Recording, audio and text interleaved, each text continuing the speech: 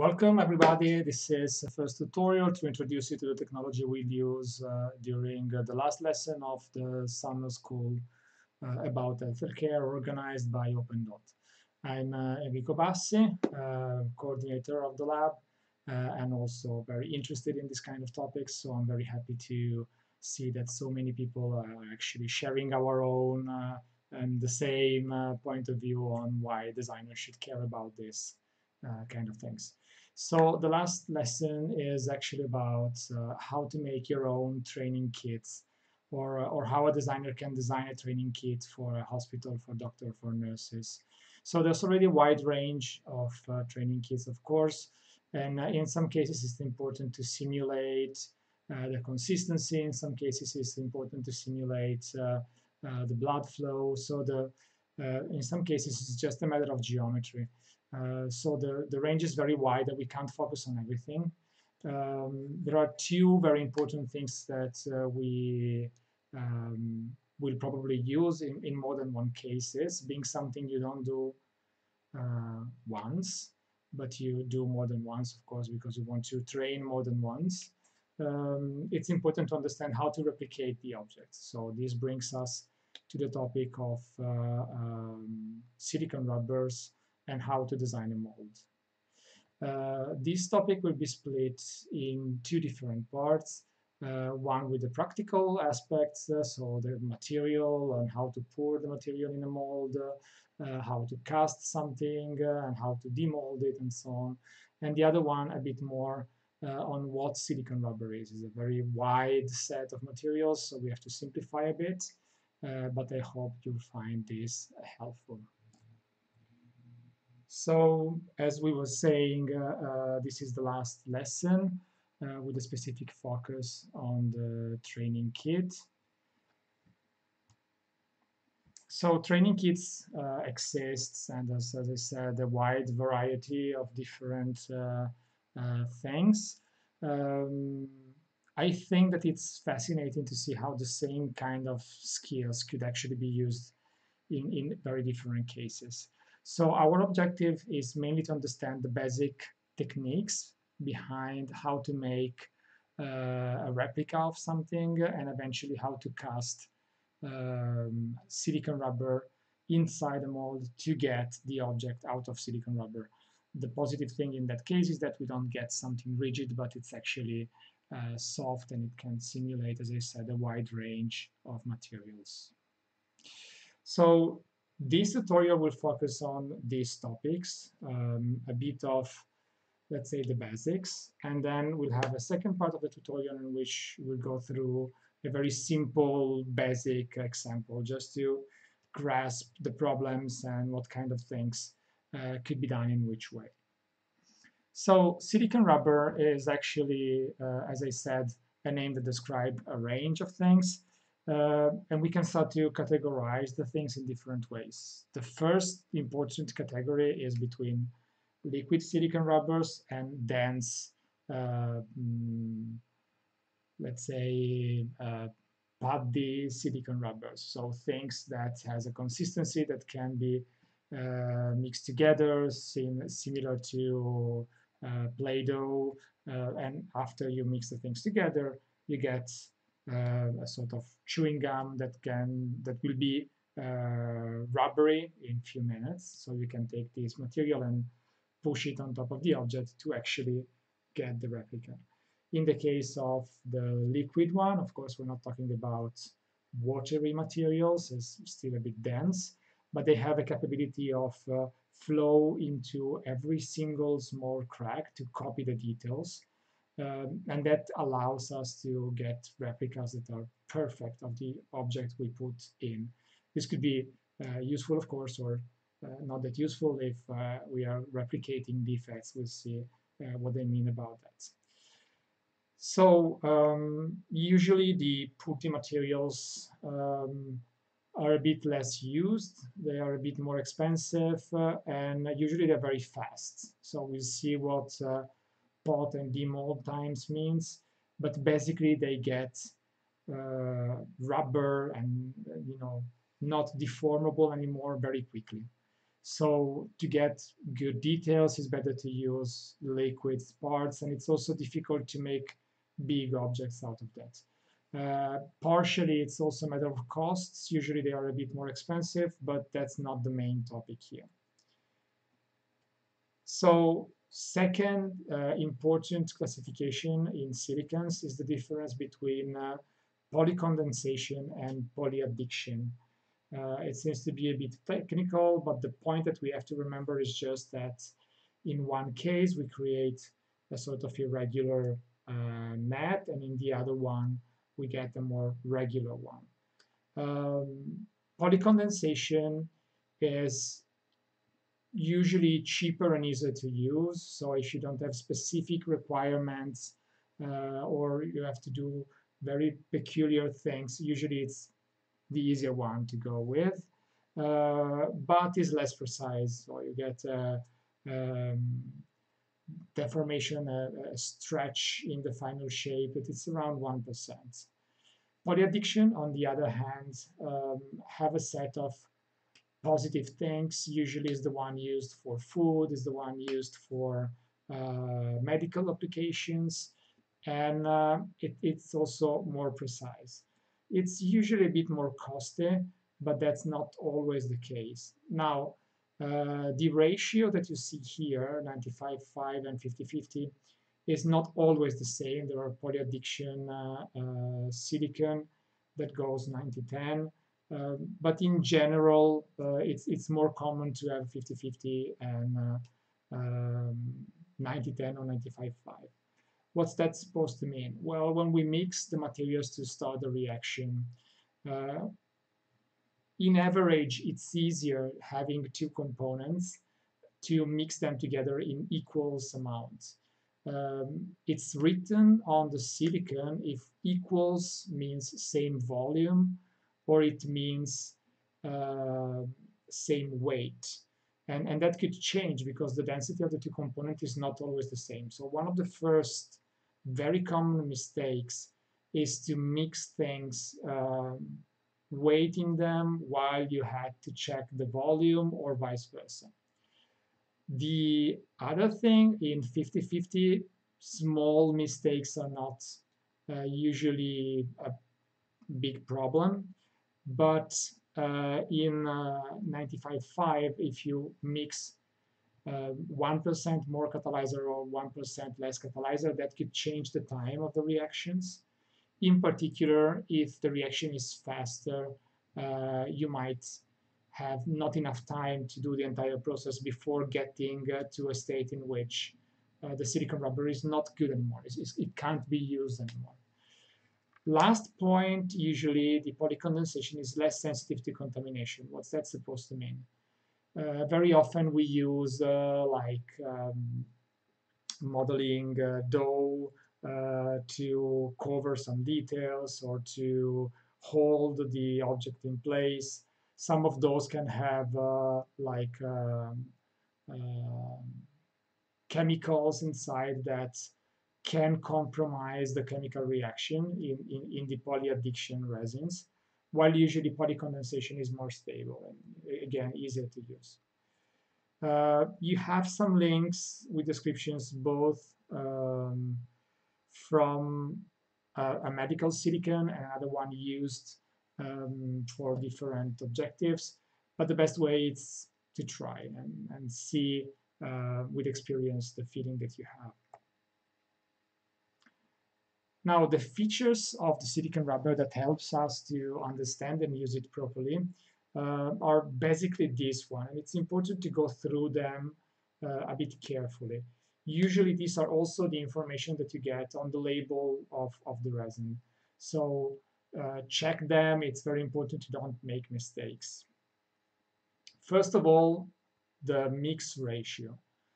The silicon rubbers are big components, so you have two different things that you have to mix together to start the process that will make it into a rubber.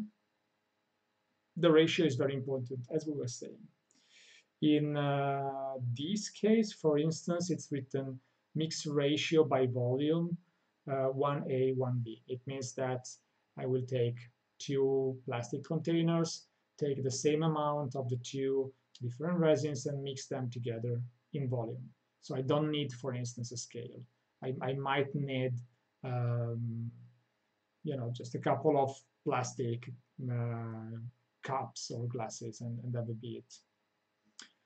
The density, so the specific gravity is described here, or weight. It's useful when we're not talking about volumes, but we're talking about weight.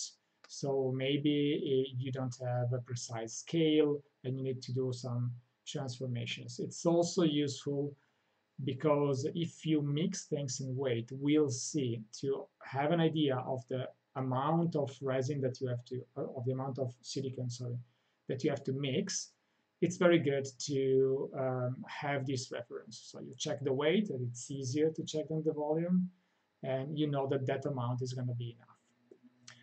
Pot life is very important. So pot life is basically how much time you have to deal with the silicon in its liquid form, or better, in a form that it's liquid enough to actually work as a mold. So to actually be casted inside a shape and copy every detail. After this amount of time, it becomes too rubbery to flow into the details, and you might end up losing some of these details. So what's better, long pot life or short pot life? Well, it depends. It depends what you want to do. If you have to make a lot of replicas, one after the other, then probably it's better to have a short pot life. No, pot life is also related to the cure time, that it's the second one we'll see. And that means the total amount of time it takes before I can take out my silicon parts.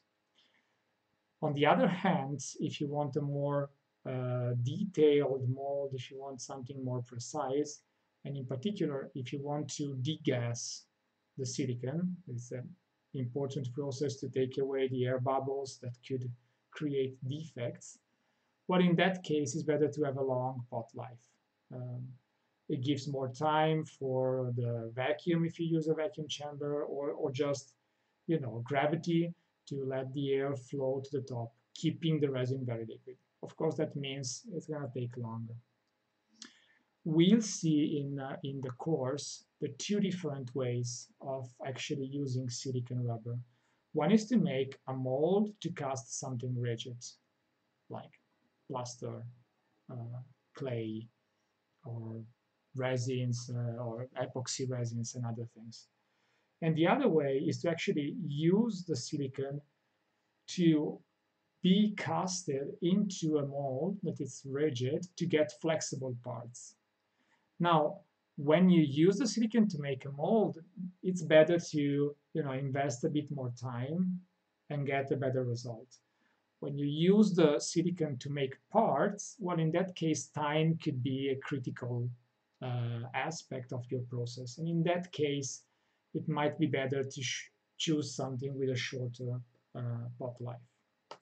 Second time, the cure time. So how long it takes to cure, to allow the chemical reaction to happen. Well, in this case, it's usually related to the pot life. The longer the pot life, the longer the cure time. And it's the amount of time you have to wait before taking out the parts. So before this amount of time, you might be able to demold the part or take it out of the mold, but it's also possible that you deform the silicon, or that is not strong enough to resist when you pull, and you end up ripping the mold in two. Shelf life is how long you can keep it in your house before using it. So it's the amount of time in which the producer guarantees the quality of the material. Short grade, very important. So the short grade gives us an idea of how flexible the rubber is. So rubbers goes from chewing gum to car tires. And the range in between this is, of course, a pretty wide range. So again, Let's go into details about this a bit later, but it's important to understand which kind of stiffness or hardness of your part you are requiring. Last point, tear strength. So when you tear a piece apart, there is a certain strength that you have to apply. Now, same kind of silicon or similar looking silicons, maybe with the same shore grade, so feeling the same, might have different tear strength. So it might end up that you pull something and you rip it off very easily, or it's very elastic, so you just stretch it, but as soon as you release it, it goes back to the original shape. This is another important aspect we'll talk about in a second. So let's start from the shore. As you can see, this degree of hardness is described in different grades, in different scales. So the shore 00 is for very soft material. This could be interesting for us because if we want to simulate skin or fat, we might end up using a very soft material, in particular in some cases.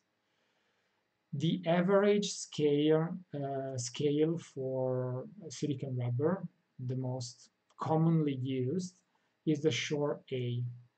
So in shore A, I put here two different references. One is from one website and the other one from another one. And you see that there's a bit of disagreement, is not perfectly aligned. But just to have an idea, the consistency of a chewing gum is very close to the limit of the shore A scale. It's a very soft material. It seems a bit like skin, and it helps if we are talking about molds to demold complex objects. But we'll get into that in a while. 20 shore A, it's closer to something rubbery, a rubber band, for instance. And when we move up to 30 and 50, we get to more stiff and rigid materials. Again, silicone rubber can be used to make the mold or to make the parts. Now, when you make the parts, that could be very interesting in our field of applications. You make the parts and you want to replicate the consistency of some parts of the body. Now, there are very few parts in our body that have a shore grade around 50 or plus, but it could be used, for instance, to simulate the cartilage, or it could be used to simulate muscles, or the tendons. So it could be used to simulate more stiff part, more rigid parts, still flexible but less extendable, let's say so. While soft grades 10 and 20 could be used for skin or fat or more soft parts in the body, maybe organs. So it's important to have some tests and see what works better. But keep in mind that in average, you can mix other materials inside the silicone rubber to change some properties, to make it more rigid, also actually to extend the pot life, for instance. So when you need something specific and you know that the silicone available to you are not exactly what you're looking for, keep in mind to search for the additive. So speak with some experts, with some resellers to figure out what's the best solution for you, because the range is very wide. When we are talking about making a mold, so maybe we want to replicate a rigid object, it's a piece of a bone, that's actually going to be the example I will use in the second part. In that case, the shore has a different impact. So very soft silicon rubber can be flexible enough to slide out of tiny details, for instance. This could be important if I have complex geometries.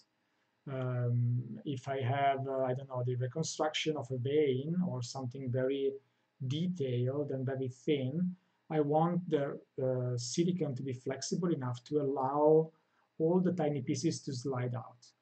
If the silicon is too rigid, if the shore is too high, then the risk is that when I try to demold the object, I'm going to break the object because tiny details will be broken by the stiffness of the silicon rubber.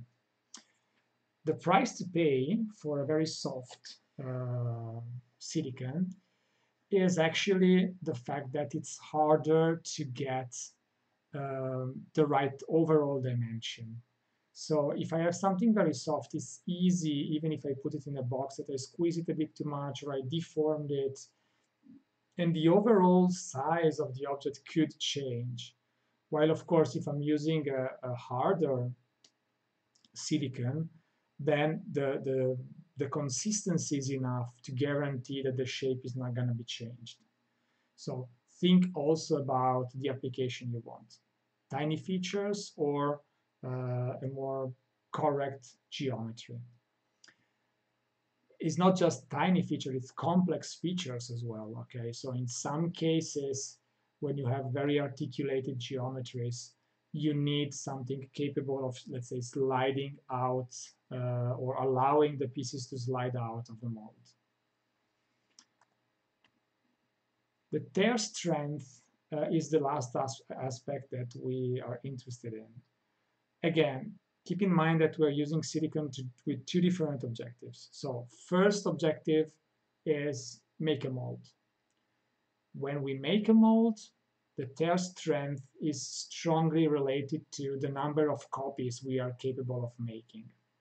Every time we demold the object, we stress a bit the material, and after a while, the material will just give up and break.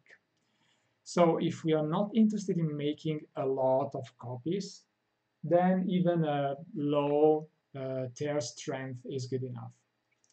But on the other hand, if we want to have a mold that lasts longer and is capable to replicate, to be used to have more replicas, at that point we have to invest a bit more in a silicon that has a good tear strength. When we talk about using silicons to make pieces, then the tear strength, it's really related to how it reacts to be cut, basically. I will show you some examples in the second parts, but keep in mind if it's something that you need to cut easily or you don't want to cut easily, you don't want to rip it off, maybe stitching on it, then this will impact the tear strength of the silicon.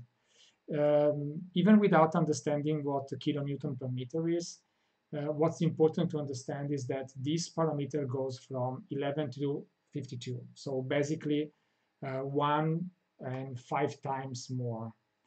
So the range is very wide. You can have something very weak and something with a strength of five times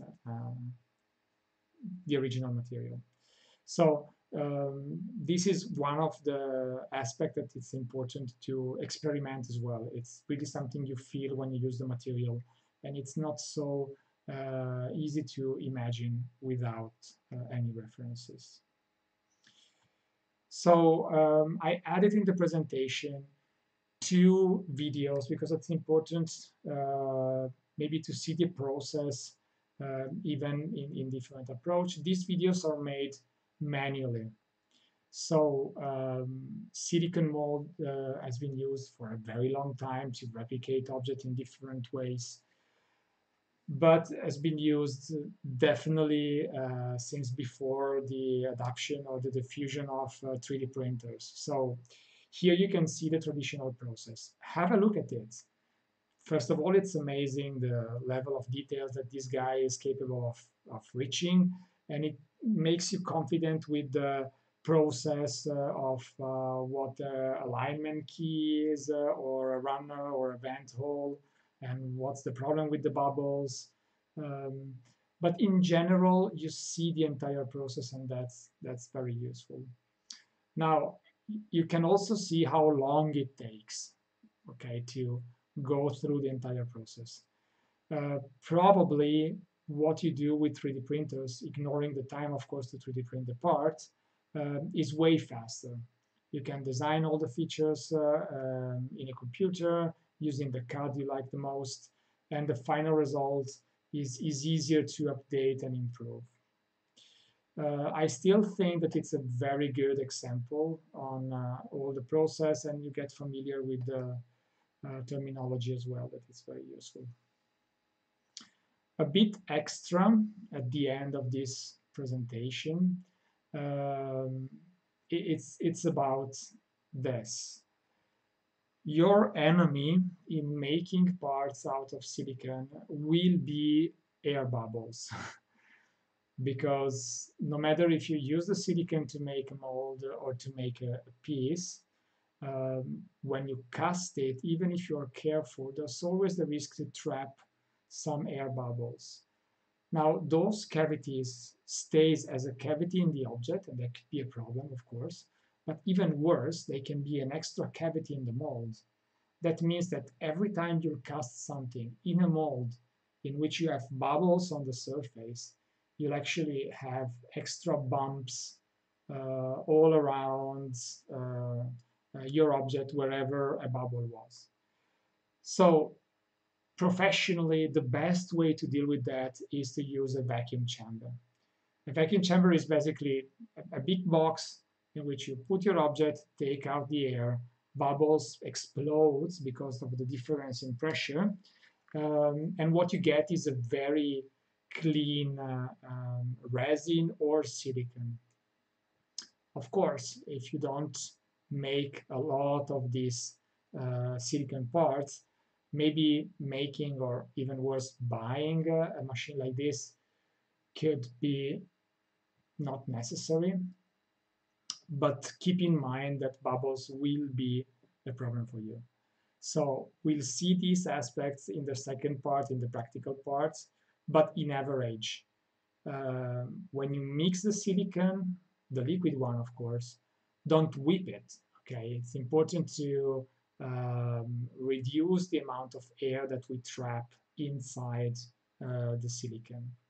Then when you pour it, it's good to pour it from a high distance. This will make a very thin film of silicon, and that stretches the bubbles and allows them to escape more easily. When you pour, you usually pour in a corner of the mold. That allows the silicon to flow from the bottom and fill the cavity in a proper way. At the end, it's good to shake the mold, sometimes using tools that vibrates, like the abrasive, the sandpaper machines. Very often we use that to shake a bit the mold. These vibrations helps the bubbles to flow away. And of course, as I said, if you use a long pot life silicon, you can pour the silicon, pour it back in the original container, and then pour it a second time. This will stretch a layer of silicon on the surface and guarantee a better quality of the surface. If the pot life is too short, this process is not feasible. Okay, this is it. The second part of this tutorial will be just a simple exercise that everybody can do to see how to replicate an existing object. I started from a 3D printed part, but you can do it in other ways. It's important to see the features and the problems, and we will end up probably breaking our mold just to give you a feeling of how resistant that object can be. So stay tuned for the second part and see you at the course.